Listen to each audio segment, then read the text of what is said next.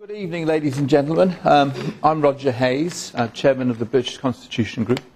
If you haven't heard of our organisation before, then essentially we came together in about the middle of 2008, and the purpose was to do something about what was going on.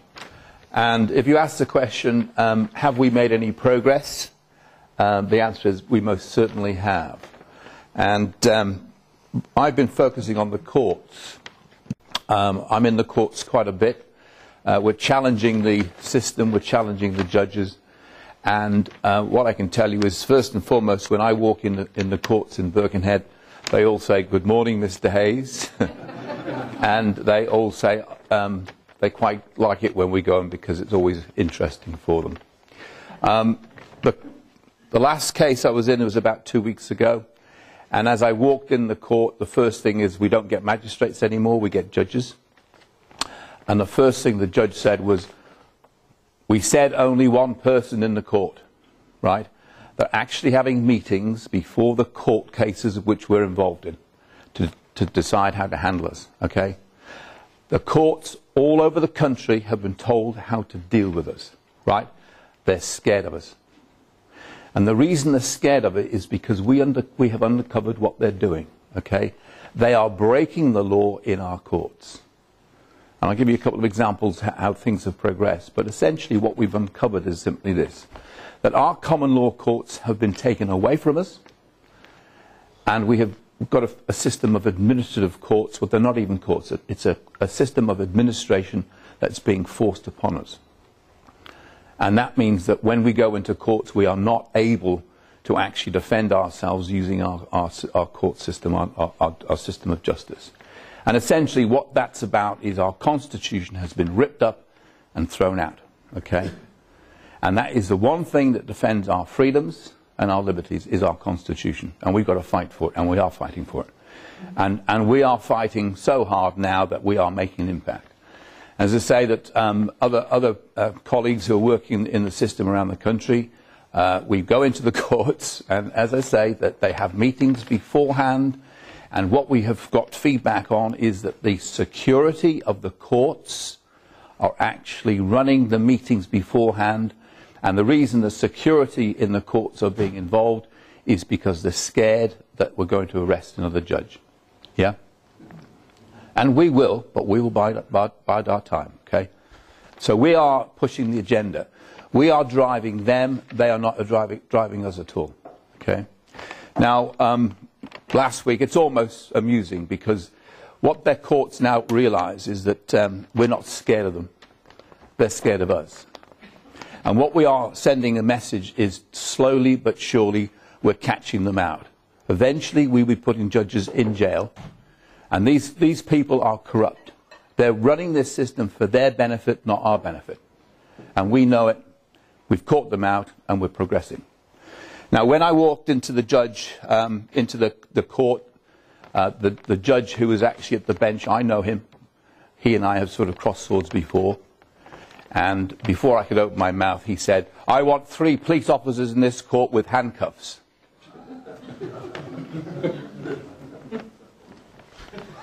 So you've got 6 hours then? I'm thinking, well, I've made an impact. I haven't even opened my mouth yet. Okay. And he wouldn't allow any of the observers in. So much for open courts, eh? It's incredible. So I said, why aren't I allowed my observers in here? Because we're supposed to be able to see that justice is done, right?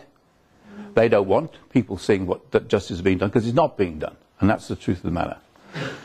This little episode with this particular judge, he then turned around to the council. This is another liability order. I think I'm my 5th year now, so I'm a regular in the courts. And look, the council officials shake. They're very scared. They're very nervous, and they're intimidated because we're challenging everything they're doing. The council official was asked to give her reasons or read out her evidence, and she prattled through a bit of nonsense. And then he turned around and he said to me, "You tell me why you're not going to pay your council tax. Tell me now." And I just turned around and said, "What's your name?" He don't like me. He doesn't like me at all. And he said, "They all know me here." I said, "What's your name and how do you spell it?" And he said, "It's Ableton." "And how do you spell it, sir?" A, B, E, L. A, B, E, L. It brings them down. It belittles them. It tells them we're not scared of them, and these are our courts. Okay? And we will have our laws back. Okay? I then said to the judge, are you acting under your oath of office today? And he said, of course I am. And I brought my warrant from the Queen. Now, what made him bring his warrant from the Queen? Because we've been asking these people, are you acting under your oaths of office? They're talking about it all over the country. The magistrates, the judges, the courts are all talking about us. Because we have moved this thing through, and we are dynamic in what we're doing in the courts. I said, that's excellent, sir. That means this is a common law court. And he said, yes, of course it is. I said, well, that's excellent. That means all the rules apply for witnesses? He said, yes, of course it does. And do all the rules apply for evidence? He said, yes, of course it does. I said, do all the rules apply with regards to proof of contract? He said, yes, of course it does. And I said, in that case, I'll cross-examine the counsel's witness on the stand under oath now. And he said, no, you can't. At which point, he said to the police, get him out of here. So the police moved on me. I said, gentlemen, I'll go of my own volition. So I packed up my bags, my books, I walked out the court, and the police escorted me all the way through to the front of the court. And of course I'm smiling because I anticipate this is exactly what's going to happen. We know the way it works. They don't want us in the courts finishing these court cases because they know we're right and they're wrong. Okay? When I got outside the courtroom, I said to the 3 police officers, 3 not 2, 3, what's your names? They wouldn't give me their names, so what are they scared of? I said, well, I'll take your numbers. So I took their numbers. We immediately went round to the pub and we wrote up a document and we drew up a summons to bring the judge back to the court to explain his action in the court. Right? So we actually laid a complaint about the judge. The next thing we did, I wrote a letter to the chief constable and I laid a complaint against the 3 constables who'd actually removed me from the court because they had taken me out of my own court hearing for no lawful reason.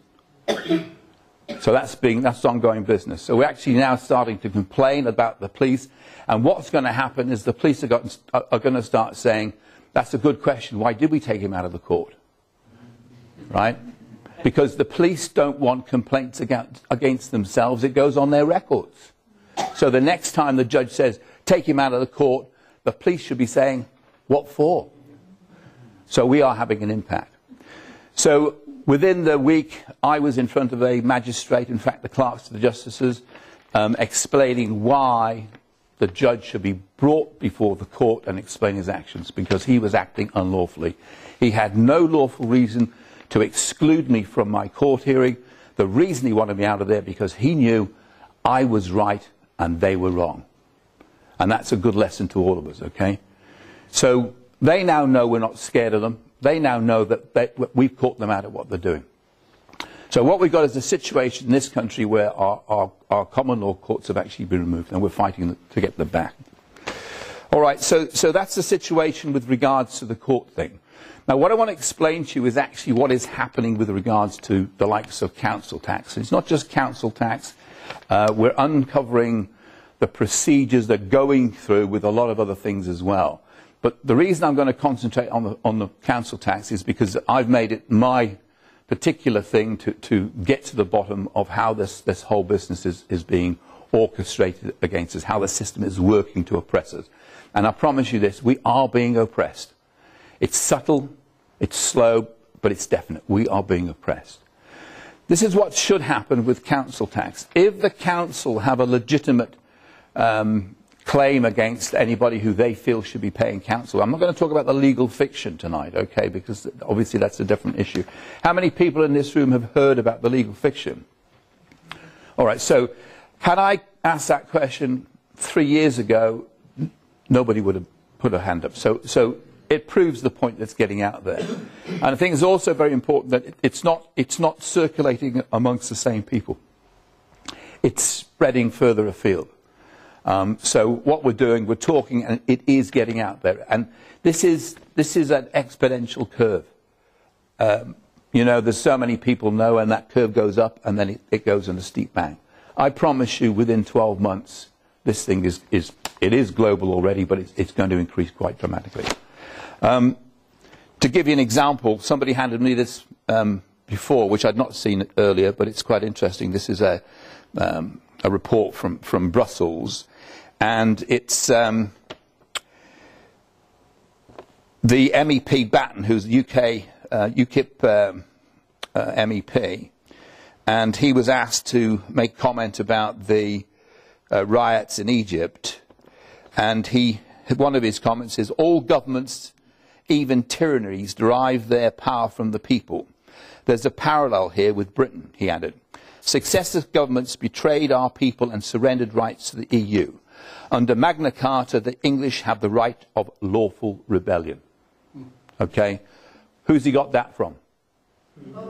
Exactly. Okay. We are driving this forward. So that was an interesting point.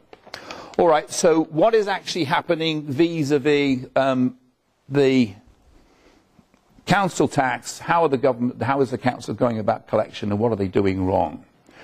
What they're supposed to do, if they feel they've got a claim, the regulations require, this is the council tax administration and enforcement regulations of 1992, are quite clear that they must lay a complaint with the court. That requires that they go down and either, as I did, I went to the court and I laid my complaint. Now you can lay your complaint physically or verbally. Clearly in the case of the council it would be a written submission to the court. So they must lay a complaint. Having laid the complaint, it should be viewed by a justice of the peace, who would then decide whether there is a valid case to answer, and the court would then issue a summons. That's the way it's supposed to work. The summons would then come out to the individual concerned, and they would then turn up at the court and actually either answer the charge or whatever. What's actually happening is this. The council do not go to the court and lay a complaint. They don't bother. They simply issue a summons. Now the key point, of course, is that they themselves, the council, issue a summons. And what you'll find is they issue a summons on a piece of paper. In my case, the piece of paper reads, the Wirral Magistrates Court, and it's signed at the bottom by Norman Draper, who is the clerk to the justices for the Merseyside region. That piece of paper is produced by the council. It is not produced by the court. That is fraud. They are committing fraud, and the courts know they're committing fraud. Now, what I have done is I've gone into the courts and I've said, could you please give me all the information with regards to the complaint that has been laid with regards to this summons? And the courts tell me there is no information. And I've said, well, there should be.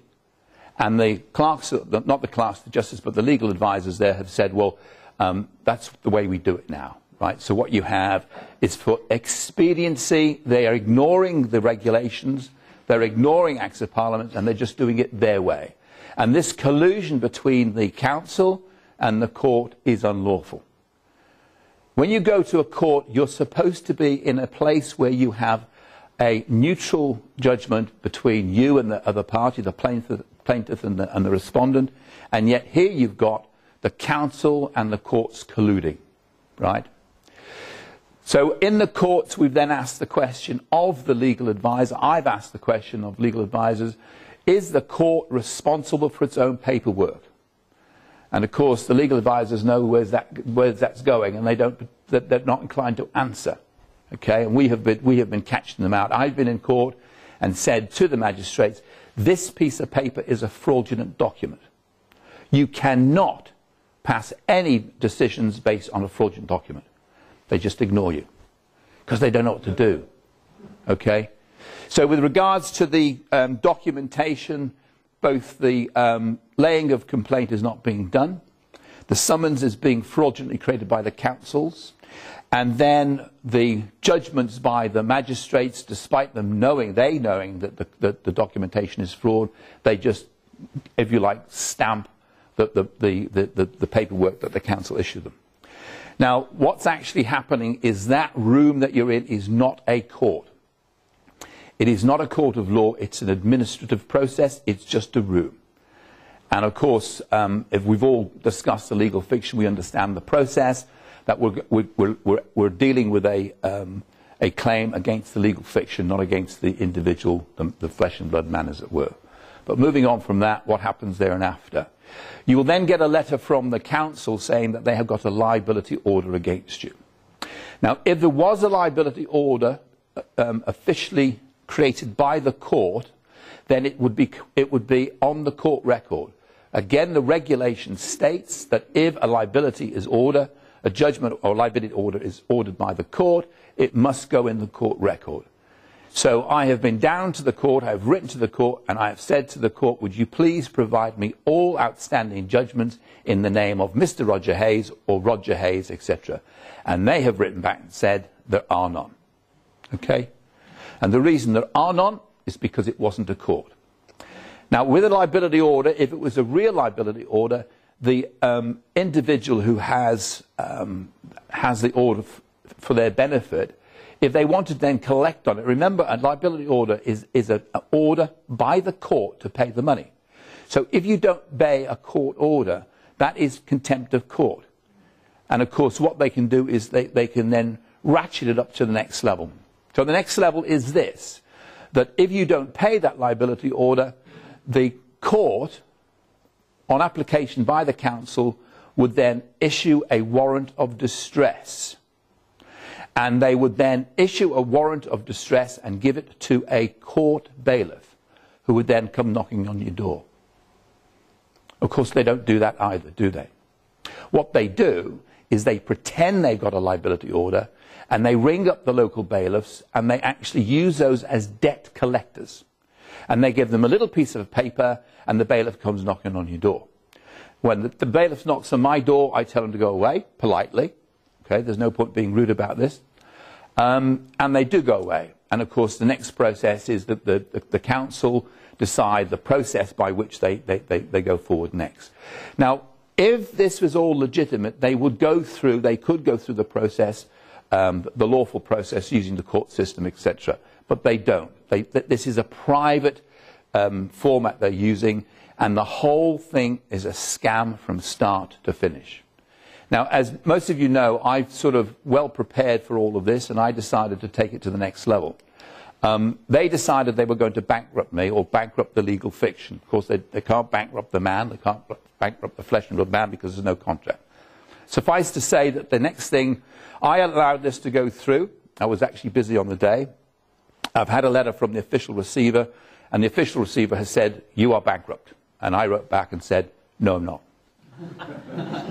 And he wrote back and said, yes, you are. And I said, no, I'm not. It's the legal fiction, Mr. Roger Hayes, that they bankrupt. Got nothing to do with me. And he wrote back and said, there is no such thing in fact or in law. So I wrote back with a copy of a dictionary with the definition of lawful, of the legal fiction. Yeah? And I said, yes, there is. You're wrong. I'm right. He said, get in here Friday at 9:30 so we cross-examine you. And I said, that's fine, but we're all equal in the eyes of the law. I will come in, I will have a tape recorder, and I have a witness. And I will ask you the following questions. And if you answer these questions, then I'll answer yours. And he phoned up and he cancelled the meeting. He's taking it to the High Court. So I'm going to be in the High Court on the 28th of October. And that's going to be an interesting day, because I'm not scared of the courts, and I'm going to be asking the court some very interesting questions. And the questions I'm going to be asking the court is, how is it that a judge can take a fraudulent document and determine that there is a liability order that doesn't exist, and to determine that a man or the legal fiction should be made bankrupt on lies and deceit in the courts? I would like them to explain that. Do you know what? They won't answer the question, will they? Do you know why? Because they know that we're right and they're wrong. So that's the process that we're up to now.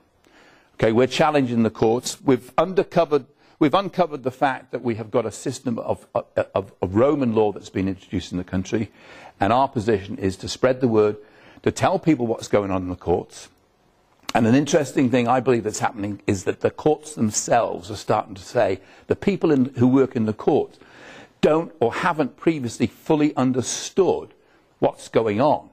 And now that we're exposing them, they must be saying to themselves, well, why are we doing it this way? Why don't we do it the right way? Okay? So there's a very good question. If they're able to do it the right way, why don't they do it the right way? What's going on here? Well, I'll tell you what I think is going on here. When they supposedly have the liability order, right, it's not in the book, but when you're paying the money to the council, there's no record through the courts.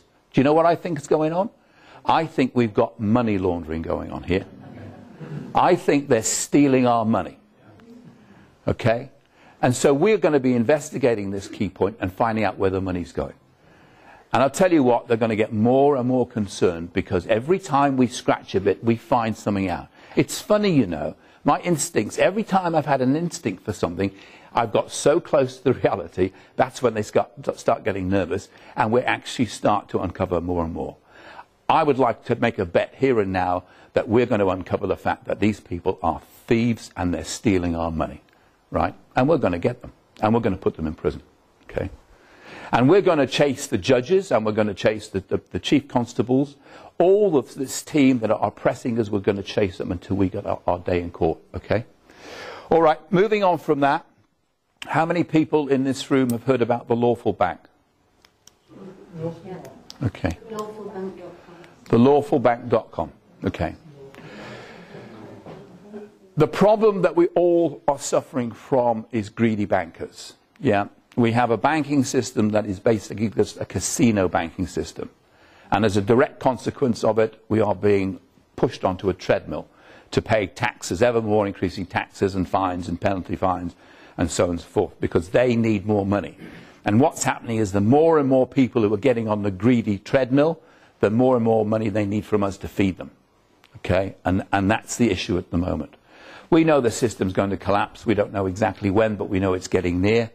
And obviously we sort of give advice to people as far as what they can do to ease their situation. People have mentioned make sure you've got spare food in the house, that sort of thing. But I don't want to focus on that. What I want to explain to you is that the solution to the problem is our own monetary system. And the Lawful Bank is the start towards that.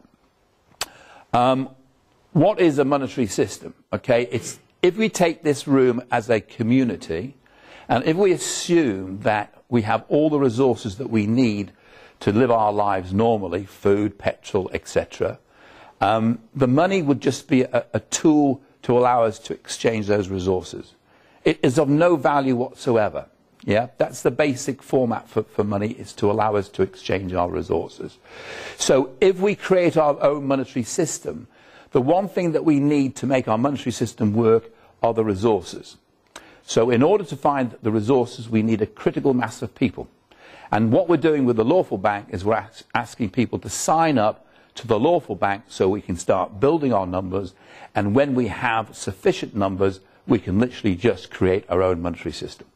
It really is as simple as that. In all the things that we are doing, the one thing I keep saying to people is all we need is the numbers. It's numbers, numbers, numbers. So the ongoing situation with the Lawful Bank is this. At some point in the future, we'll be able to actually launch our bank. And this is the way it will work. If you bring £100 into our bank, we will actually, using the fractional reserve system, give you £1,000 worth of credit. Okay? Now, we will take the £100 of their money and we will retire it. And we will create our own currency. And we're hoping to be able to use that currency in our local retailers. And if the local retailer says, is this worth anything? We say, yes, it is. We can actually exchange that for one of theirs. So we'll build confidence in our currency. And on the back of that confidence, we'll build confidence in our system. Okay? The reason we're using fractional reserve banking is because any system of currency, in order to work, it needs liquidity. So you bring £100 in, we will create £1,000 worth of credit, and that puts positive liquidity into the system. Now, can you do that? That's what they do. Okay? The difference between what we will be doing versus what they do, when they create the liquidity out of using fractional reserve banking, they take control of the money and they lend it out. And that's where their wealth is being created on the back of interest. What we do is we give it to you, okay? So we will actually create the liquidity and that will be yours to use. Now, what's the point of liquidity if you can't spend it? And that's the key point, isn't it? The secret is to be able to spend that liquidity. So what we're going to do is we're going to set up escrow accounts for the gas companies, the electricity companies, the water companies, and the council tax. Yeah? So when you get your council tax bill or your electricity bill or your water bill or your gas bill, you'll be able to pay those through the escrow account and settle that bill. And when they say to you, well, you haven't paid your bill, you can say, well, yes, I have. Here's my bank statement, says so. And they're going to say, well, hang on a minute, that money's just been created out of nothing.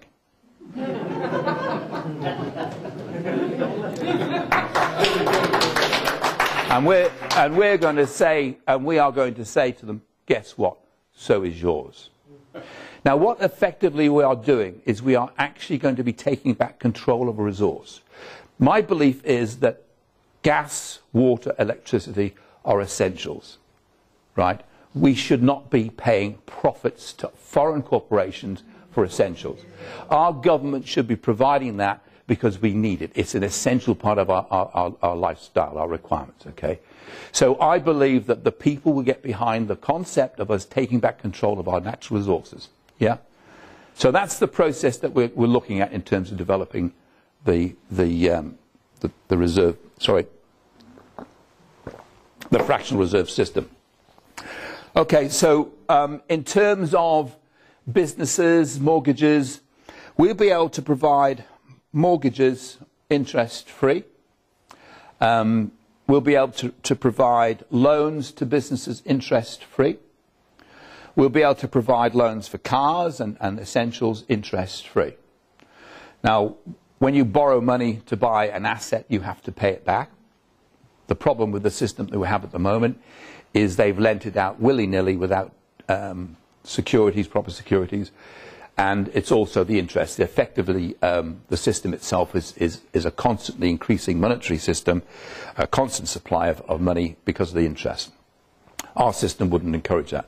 So we're able to provide that mechanism. Now, if we're looking at the idea that we've paid all of our bills to the electricity company, etc., we're inviting them to use our system as opposed to the other system. And if they turn around and say, well, how are we going to spend the money? We will say, well, actually, you can use the money to pay your employees. So you can actually use our money. And why would your employees want to use the money or our system? And the answer is because we can provide them with mortgages interest-free. And there is no good reason why you shouldn't use our system versus their system, because our system, it benefits the people, whereas the other system benefits the greedy bankers. Now, can you imagine the word going round about our new system, our new banking system, and the benefits that it's giving to the people? And can you imagine what politicians are going to be saying when the people start saying, what do you believe you should be doing? Do you think you should be supporting the people system or the banking system? What do you think the politicians are going to be saying? Well, we know who they're working for, don't we? But what about the next elections? The dynamics of the whole situation are going to be quite interesting. So we need to spread the message about the Lawful Bank. We need to get the numbers signed up. And at some point in time, we will have enough people to be able to launch our own banking system. And I can promise you they're going to be very, very nervous about that. Now, the actual mechanism of the banking system itself is quite straightforward in so much as local communities can set up their own branches. The local branches will have their own representative. We'll have a committee of 100. And the committee of 100 will actually make recommendations, and they will pass the recommendations down to the members who will vote on it. So we'll have a constitution. The committee of 100 will hire and fire the people who will actually run the system, and the people who run the system will run it in accordance to the constitution. So it's not top down, it's bottom up. So it's a people's bank controlled by the people for the people. And that might sound a bit glib, but I think it's a pretty realistic scenario. In the beginning, Abraham Lincoln, President Kennedy, I won't go into details, they were all shot, they were all killed because they tried to usurp the bankers' castle. It's been nice knowing you. Yeah. I'll answer that question. It's a very important point. So let me cover the key points. First and foremost, you've asked about, you know, the safety of any individual setting up a new bank account. The Lawful Bank, I have got nothing to do with the Lawful Bank. Okay, it's being organised by other people. There are other similar banking things being set up now. So you can shoot me in the head. It's got nothing to do with me. Okay. And the other thing, of course, is because it's each individual branch will be operated by half a dozen people. Half a dozen people can set up their own branch. They could have 100 members, or they could have 500 members, whatever. We're anticipating thousands of branches all over the UK. And each one of those branches is owned locally, it's autonomous, and it can't be controlled by the organisation, as it were. So it's controlled locally. So they've got a problem because they have to deal with every single individual branch. And anybody can open a branch subject to the security criteria. Okay, so as one fails or succeeds on its own merits, another one will start. So you've got a constantly changing network of branches. Okay. Now, as far as the electricity companies, they turn around and say, well, we'll cut off your electricity. I want you to imagine this scenario. We're talking about a minimum numbers. We're talking about a critical mass. When you've got 1 million people who have decided to actually pay their electricity through an escrow account, and if you've got 1 million people who've got their own peace officers, because we are talking alternative governance, we are setting up our own courts, we're setting up our own peace officers, we're setting up our own bailiffs, okay? If they come knocking on our door, if the bailiffs come knocking on our door, we will meet them and greet them and we'll say, listen guys, go away because we don't recognize your authority. Now that's already happening. What's happening now with the bailiffs is they're walking away. They won't knock on my door. And I'm not using violence. We will not use violence. We use the logic of what we're doing, which is the rule of law, to impose upon them the facts that they have no right, these foreign companies have no rights to our resources. Now, you know, the logic of bailiffs, they've got gas spills, they've got mortgages.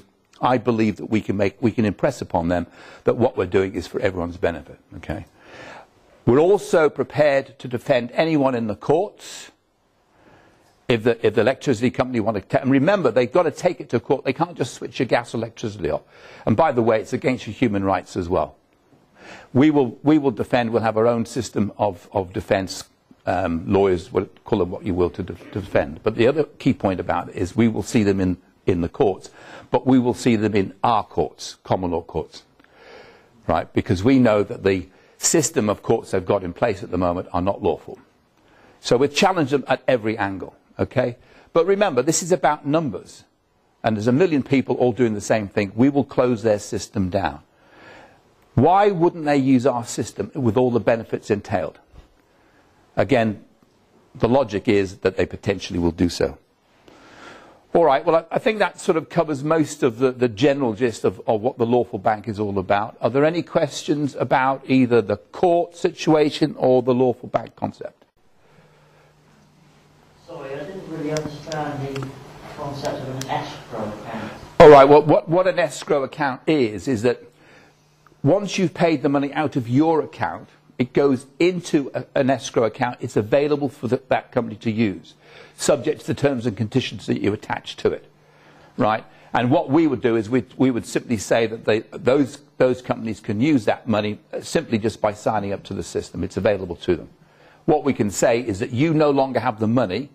You can legitimize your claim that you've paid it because you have a documentation that proves you paid that money, and we can actually confirm it because our banking system will say, well, that's actually right, the money is available in this account for you. Yeah? Steve, go.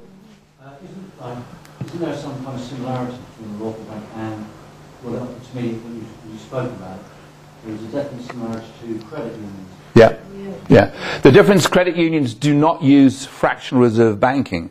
The benefit of fractional reserve banking with no interest and with secure loans is it pumps positive liquidity into the system. So our system would have positive liquidity and their system would be a debt-based system.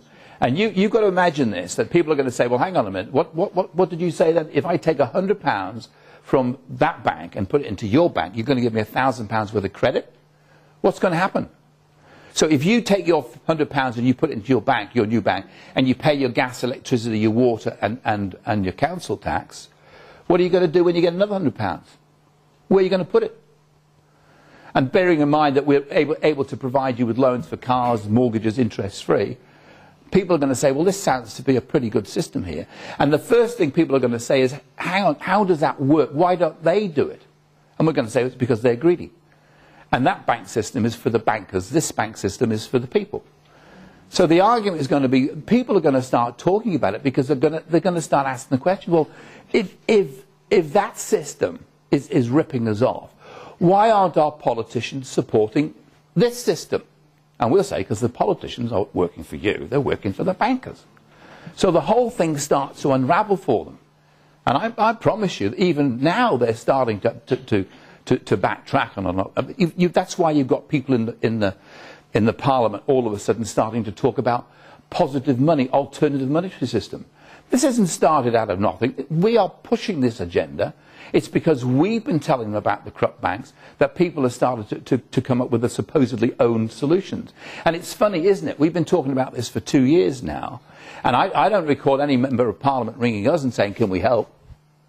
All of a sudden you get this very impressive organisation that starts to talk about a positive monetary system, and you've always got a couple of MPs hanging on in there, haven't you? Right? Gatekeepers. Are they interested in changing the monetary system? No, they're not. They're just gatekeepers to promote a system that's not going to work. If those MPs had any idea that they wanted to make a positive impact, they would be talking to us. That's why we know that they're not genuine. Okay? You look at this whole child business, which Brian has done a superb job for the last several years. How many MPs ringing up to see if they can help? 0. And we talked about Holly Gregg, and we talked about these other cases that Brian's involved in. Where are the MPs, right? 650 MPs, you've got one who's supposedly they're representing the parents who've lost their children. It's a disgrace, okay? Sir? Roger, every time I click onto the computer, every time I put the television on, and every time I look at the paper, the whole world is corrupt. Yeah. You and I are probably the only 2 honest people on this planet. So, I'm going to deposit £100 in your bank. Yeah. How can I trust you with it? Okay. Okay. The money itself is retired. It's not spent. It's not lent out. It's actually retired. Where it goes, I'm not going to tell you for security reasons. Okay. But what we can assure you is we can guarantee its safety, and we can confirm its safety. We have a little technique where that money goes, which if I actually told you here and now, you think it was absolutely genius, and it is genius, and it's part of the strategy. And we will have a committee of people who will understand the mechanism. But the process that we're going through is we will slowly but surely take control of their money supply. Okay, that's all I need to tell you. So we'll have branches all over the country. The branches will take responsibility for the deposits initially. We already have a system in place. We already have terminals available to us, and we already have cards. So I can actually put a terminal in my house. I can put a terminal in your house, and I can transfer money from my bank account to your bank account. That's available already. You, as a local branch, could therefore give cash to your customers, and I could give cash to my customers, and your customers could send money to my customers, and we could provide the cash. So we can source it. Now, the money that's retired, for cash flow, for people who want to get cash flow, they will go to a local retailer who have a terminal. And so we'll be relying on the floats of local retailers. The local retailers will earn £1 for every deposit. So if you go in and you deposit £20, they will be paid a £1 fee. If you deposit £100, it'll be a £1 fee or £1,000. So the retailers will be earning money. The retailers will probably earn about £50 a week for offering the services. We're relying on their float for the cash to go in and out. Okay, so the retailers are initially responsible for the cash on deposits and providing the actual cash payouts. The local branches will oversee the retailers, and then the actual money, the large chunks of money, won't be in one particular place. They'll be distributed at different locations. Okay, so that's as much as I can tell you about the money, but it will be safe. But there's another important point: is we retire their money and we bring our own money out. Yeah, and I think I mentioned that before. So we're actually releasing our own. But you said earlier on that my money is not going to gain any interest. Okay. If you deposit money in our bank account, you can lend that money to other members, and they will pay you interest. But the bank does not earn interest. The bank will earn a fee. So if I have a branch and I facilitate a loan to you, either the credit to buy something or cash from somewhere else. For example, if I'm going to get a mortgage, the fee is 10%. So I've got to come up with £10,000 of cash. Yeah, real cash. I call it real cash from their system. And you would then, if you were borrowing that money, if you're borrowing 100,000 for a loan, and you didn't have that £10,000, then you can borrow it from another member, and they can earn interest. So you can earn interest, and you pay interest to other members, but not the bank. The bank just takes a fee. Okay, does that make sense? So effectively what you have is you get an interest-free mortgage from the bank itself, but in order to secure that mortgage, you need to pay a fee of 10%. That fee of 10% comes from their system, and if you don't have the 10%, you can borrow it from a member within our system, and that's where members can actually earn interest on their money. I'll talk to you later. I'll explain it in greater detail if I miss it right. Go on. Well, I'm assuming that the money you're going to use will be pounds sterling? Yeah, we use pounds sterling initially, and then we retire it and we replace it with our own currency, which would be, well, whether you call it sovereign pounds or give it another name, but yes, it's the equivalent of pounds sterling, but it would be different in terms of its design. But it equates to, it has equal value. Space have we got out of the coinage? Good question. Would there be any immunity? We all know that the euro's going to go down before long. Yeah. The pound will probably, well, the dollar definitely will follow it. Yeah. And the pound will follow it down the plug not long afterwards. Yeah, because it's a debt-based currency. Ours is a positive liquidity. Everybody in our system will have cash in the bank, right? So you ask the question, which system are they going to use? Are they going to use a system in which they owe money, or they're going to use our system in which they got credit?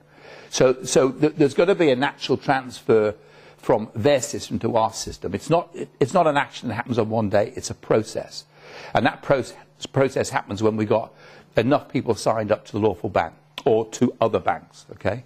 So the question I've got is that if their pounds become worthless, yeah, does that mean that your pounds will become worthless? No, because because everybody's going to need a means of exchange. Yeah, and if you've got money in the bank, you've got something to exchange. Okay, but if their system is based on debt and it collapses, there is no money. Right. Okay, so you've got a negative situation with their system. Hey? You're selling the infrastructure. Yes, that's all it is. Yeah, exactly. So go on. Is it realistic to expect, if this is successful, which I believe it will be, that it will bankrupt the Bank of England? I'm not going to answer that question. I think... What will the Rothschilds do? Yeah. Well, you know, there are certain areas which I don't really want to get into. The bottom line is that we're going to have a system in which everybody who's a member of our system is going to have a positive bank balance. Yeah, we're going to have positive liquidity. If their system fails, don't blame me. Okay, it's not my fault. I didn't set that system up. We're just talking about an alternative system that has benefits for the people. If they want to do something decent, how about them create their system that benefits the people and not greedy bankers? Okay, sir. Yes, I'd just like to clarify, if I may, last time you did, just to clarify one or two points. First of all, this gentleman in front has actually answered one of the two questions I was going to ask. you will be adopting British sterling system currency available at the moment. Yes. Okay. Yeah. The main question I was going to ask was, if you're going to set up a series of independent banks called the Lawful Bank, would you not have to come under the auspices of any regulatory body like the Financial Services Authority that would have to impose certain terms and conditions? It would be, I would suggest, you would have to have, shall we say, a liquidity of money and assets which you've already acquired. The basic amount you could say stockpile of money, which you'd have to have as a minimum amount to make sure you know you couldn't obviously get into financial difficulties. Where would that money come from then, right at the very start? If I was to invest or deposit £100 and you say you'll be able to give back £1,000, where would that £1,000 come from initially? Okay. This is why it's important to understand what money is. That with the point in time that we launch our bank is when we have the members, the critical mass of members that can bring to the system the resources. Okay. Now, that's the first point. That's a very important point because we are expecting members to trade with each other using the currency that we create. The idea of bringing £100 from their system to our system is that will give us the initial cash flow which we can use in the shops. Okay. So it gives us cash in our pockets. Now, their system has 3% of cash available. Our system will have 10%. Yeah. So the £1,000 is positive liquidity. It's only, its function is to allow us to exchange between us, okay? That's the important thing. So when you say where does it come from, it literally is created from nothing in exactly the same way as they create money from nothing. Because the purpose of money is just to provide a mechanism by which we can start to trade with each other, yeah? So it's the resources that are important, not the money. The money has no real value. It's only the resources, yeah? And I do understand that this whole concept takes a bit of getting round to. People say, where does the money come from? And when you say, well, it comes from, literally you create it from nothing because it's only there to eat, to meet the trade of resources. I'll give you an example. I mean, if I knit woolen sweaters, right, over the winter, I'll be selling them. But over the summer, I won't. Okay? So during the summer, when I want to buy my lettuce, I'm going to be giving IOUs to people. So an IOU is money. So I'm handing all these IOUs to these people to buy the lettuce. And come the winter, when they want sweaters, they're going to be bringing me IOUs back, aren't they? And I'll be giving them the sweaters in exchange for the IOUs that I gave to them for the lettuce during the summer. So the money was created out for nothing. But because of the delay in our different commodities, I'm requiring to borrow money in the summer, and I get the cash flow back in the winter. So the money itself is not of any value, is it? What's of value is the lettuce and the sweaters. Yeah? Okay. There's a young man at the back that just wants one question, and then... Okay. I was just going to say, like everyone here, I'm sure can agree with like this bank thing we're talking about. It's beneficial for everybody. But how easy is it to sign up to this group or the lawfulbank.com, you just put your name on there. And that's the mechanism by which we communicate with you. That's the mechanism by which we sort of, if you feed the concept, how it works, etc. Because obviously there's a lot of other issues attached to it. There was a question, part of your question I didn't answer.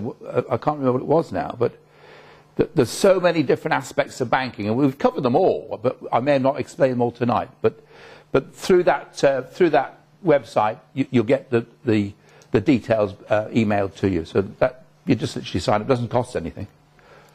If you established the court and went into the poll tax are corrupt, Yeah. and operating corrupt practices for finances, you explained family courts are also operating Yeah. under the secret courts.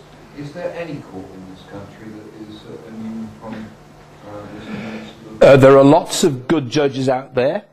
Okay, that there are lots of good people working in the court system. It seems to me that they're taking out the smaller courts, and once they can get the court in the local town, in the family court, we can go straight up to the high court. So they change things from the grassroots. Yeah. So that they can Yeah. eventually No, it's the jury.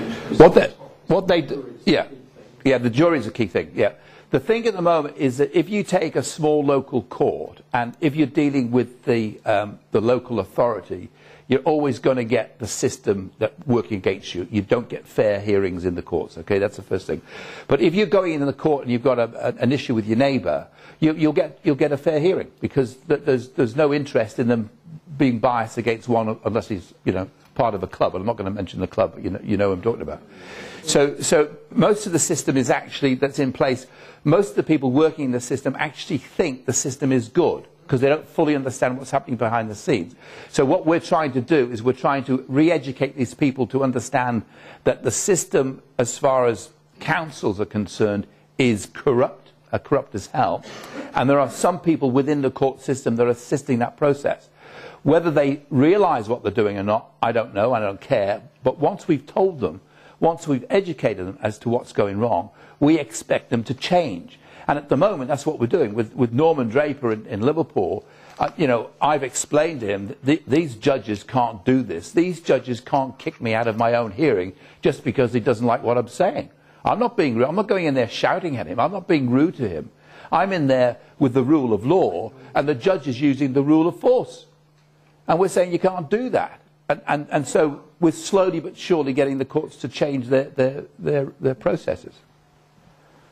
But what about, you were just mentioning the judges that are honourable, and that certain parts of the judiciary are functioning in an honourable way. How come they're allowing?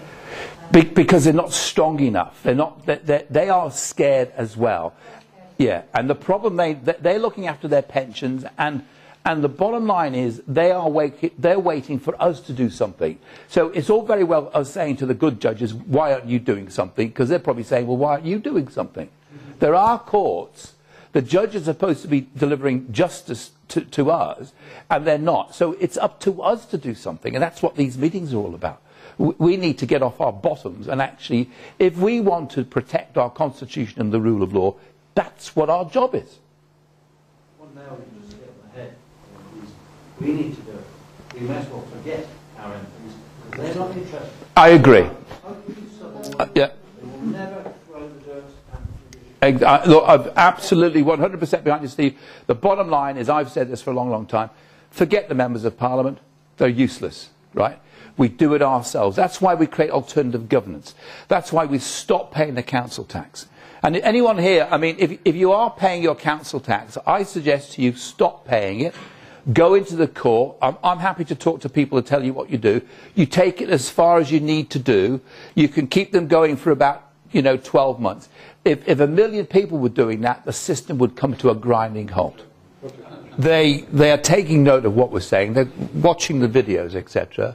I'll tell you an amusing little story, because I wrote to the Chief Constable and complained about the 3 constables who threw me out of the court to complain. And there was a knock on the door, and I opened the door, and there was a policeman there. And I said, oh, hello. And I thought he was coming to deal about this complaint. And he said, is it Mr. Hayes? I said, yeah. And he said, do you drive a car? Blah, blah. I said, yeah. He said, can I come in? I said, yeah. So took him inside, sit down, like a cup of tea. No, thanks. He said, just had a complaint that someone drove off from a petrol station without paying the petrol bill. And I thought, oh, right. When was that? And he gave me the date. And, of course, what had happened is I just absolutely sort of drove away. So I said, oh, I'll tell you what. Can you take me down to the petrol station, and we'll go and have a chat with the guy down there, which we did. And, of course, I said, will you bring me back? And he said, yeah. And on the way down and on the way back, I had a very good conversation with this policeman. The long and the short of it is the guy at the petrol station I knew. I said, oh, obviously. He said, oh, I knew who you were, but I didn't know where you lived. So I paid him and finished the conversation with the policeman. But I said to the policeman, he said to me, are you the guy that was at the Birkenhead thing? And I said, yeah. I said, were you there? He said, oh, yeah, I was there. And I said, do you know what it was all about? And he said, yeah. I said, what was it about? He said, lawful rebellion. I said, do your other colleagues know what it's all about? He said, oh, they're all talking about it. Okay. So he was very friendly, very chatty, very nice. They're not all like that. But amongst the police, and I said, look, you guys, we want you guys on board. We're not against the police, but we need you guys to understand what's going on. And clearly they're starting to wake up, aren't they? And if the police are talking about it, the courts are talking about it, who isn't talking about it? And remember this very important point, is that when we walk into the court, who are nervous? Who are the ones who are scared of who? We're not scared of the judges, they're scared of us. So this thing is moving ahead quite rapidly now. You're looking at the tie. Oh, right. That's, yeah. It's not my only tie, I do have another one, yeah. This is important. In fact, can you get this on camera as well? Because I think this is important. The first Constitutional Conference on the 22nd of October is probably one of the most important conferences we're ever going to have, okay? Because what we're going to reveal in the morning is vital to taking the message to the next level. So we are moving to the next level. We have spent 2 years finding out what it's all about. We have now got the proof, we have got the evidence, and we're going to expose it, okay? That means that the members of Parliament, the judges, and the chief police constables are not going to be able to deny anything. And then we're going to say to them, what are you going to do about it? We're going to issue a declaration, which is a challenge for them to join us or end up in prison, okay? And then we're following that through with the conference on the 5th of November, and that conference is, we've told you what the problem is, we've proven to you what the problem is, now you can't say that you don't know. Now get yourself to the conference on the 5th of November and demonstrate to the people that you are on our side. That's the point. If you're going to be on our side, fantastic. We will issue amnesties for all those people, and if they're not going to be on the people's side, then we're going to put them in prison, okay? Enough said.